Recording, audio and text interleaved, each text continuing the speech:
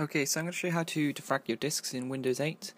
It's not exactly the same option. If you go to All Apps here, there's not actually anything, any way you can get to it from here, as far as I'm aware. And if you just start typing when you're on the Start menu, optimize drives, as you can see I'm typing up there.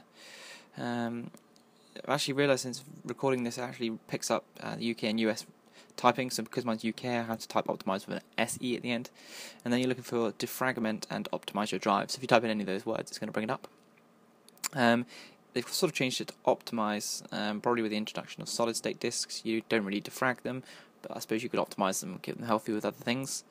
So it is actually automatically going to be scheduled to run anyway weekly. You can see here, and you can change the settings, choose which disks are going to be optimized. But if you want to run an individual one, you can click on the disk and then analyze it to see how much you can optimize it, and then if you want to go ahead and proceed and optimize it, you can do so there. Thanks for watching, glad to hope it helped, and subscribe if you like.